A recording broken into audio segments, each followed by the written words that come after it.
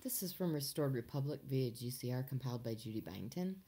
Judy noted, according to Fleming's military intel contact on Monday evening, May 18th, Tier 4B, us in the Internet group was still a go to receive 800 numbers to schedule redemption appointments, Tuesday, Wednesday, or Thursday the 19th through the 21st of May. On Saturday, May 16th, liquidity for the new gold asset-backed U.S. note had been released under a Trump executive order.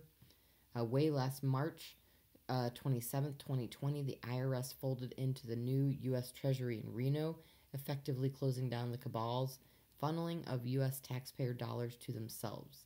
Now, without those funds to function on, the perfect storm for cabal arrests was ready to arise in the 2 weeks from May 22nd, Friday, to Friday, the 5th of June. In preparation for that perfect storm, President Trump, Judy Shelton, the U.S. Treasury, and Department of Defense were obligated to start Tier 4B this week in order to give enough time for currency exchanges and ZIM redemption to finish before the IMF mandate to start public foreign currency exchanges at the new international rates on Monday, June 1st, right in the middle of that perfect storm.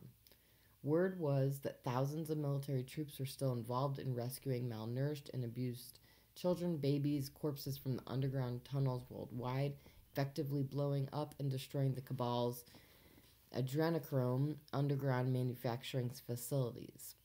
Watch out for our so-called earthquakes in unlikely places.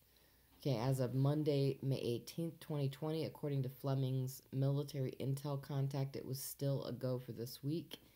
The new currency rates were locked in for Tier 4B Value Day declaration.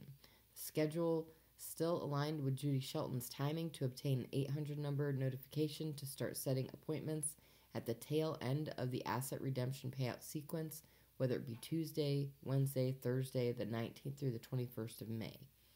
The military intel flatly stated that Ron Giles was wrong in publishing that you could get the higher ZIM rates in your first appointment.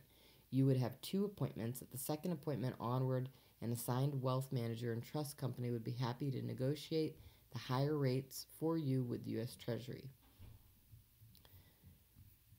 Judy noted, it was my understanding that with the implementation of the global currency reset last weekend, the old cabal-controlled SWIFT global financial system was replaced by the new transparent quantum financial blockchain system, and as of Saturday, May 16th, the fiat dollar was now the new gold asset-backed U.S. note.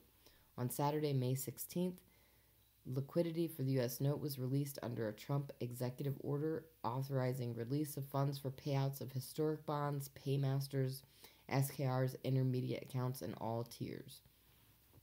This last weekend, head of the release, Judy Shelton, in the U.S. Treasury had to get agitated payouts going ahead of Tier 4B and finish the conversion of U.S. pegging global currencies to the U.S. note for an international trading start on Sunday, the 17th of May.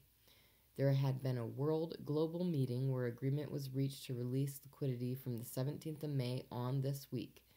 Rates were locked in on the 17th of May at 4 p.m. Eastern Time and 7:15 p.m. Eastern Time. There were high-level payouts and liquidity releases to start implementing the sequence phases. Way last March on 27th to 2020, the IRS folded into the new U.S. Treasury in Reno, effectively closing down the cabal's funneling of U.S. taxpayer dollars to themselves. Okay, in preparation for the perfect storm, President Trump, Judy Shelton, the U.S. Treasury, and Department of Defense were obligated to start Tier 4B this week in order to give enough time for currency exchanges and ZIM redemption to finish before the IMF mandate to start public foreign currency exchanges at the new international rates on Monday, June 1st, right in the middle of that perfect storm. And that's all for now. Thanks for tuning in.